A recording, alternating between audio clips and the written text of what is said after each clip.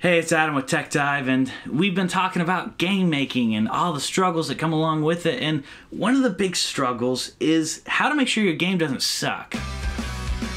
For people who have made a ton of games, they have this experience of what their audience is going to like. AAA industries, they can just throw an army of playtesters at anything they do, and also they refuse to try anything new. But as an indie developer, we have to make a game that's novel, that's unique, that kind of sticks out as something different. So how do you make sure your game doesn't suck when you don't have any of those things? That's my burning question, because I don't have any of those things. And so you're wondering, how do I have solutions for you? Well, here's what I've done. There's a guy, Mark Brown. He does GMTK, the shirt I'm sporting right now. GMTK, Game Maker's Toolkit, it's a series of video essays, and essentially he tears apart other games, talked about what worked, what doesn't, and he does it in a very scientific way, like a way that actually leaves you with actionable truths. He actually pulls truths about game design from these videos. So when you watch these video essays, you're left with these universal truths about what makes games good, what makes games not good, or new places to possibly explore. What if I went through all his videos again? So I did. I went through all his videos again. I've done it multiple times now.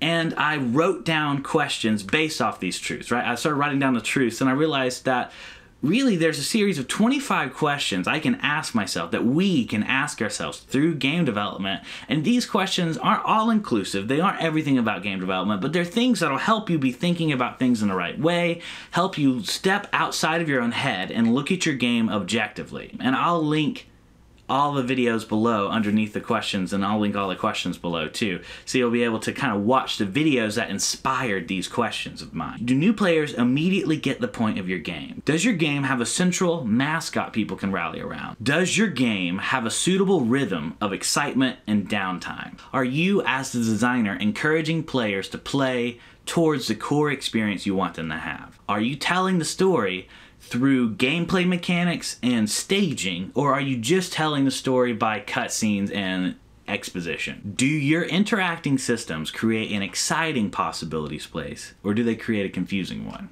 Does your health system encourage your intended play style? Does your world feel empty? This is a great one.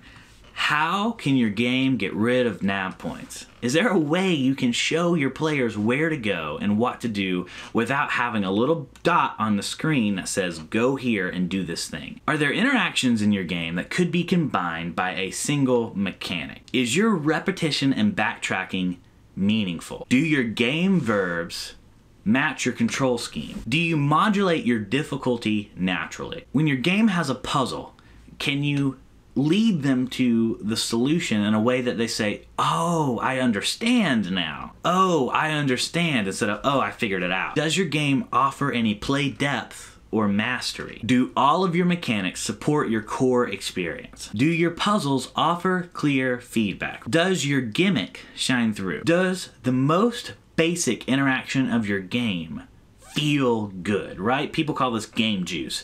Does your game got juice? Does your use of randomly generated numbers leave the player feeling cheated? If you're exploiting nostalgia, right? If you're looking to another game to inform how your game's gonna work, as you're bringing in these older games to inspire you, are you making the same mistakes they did?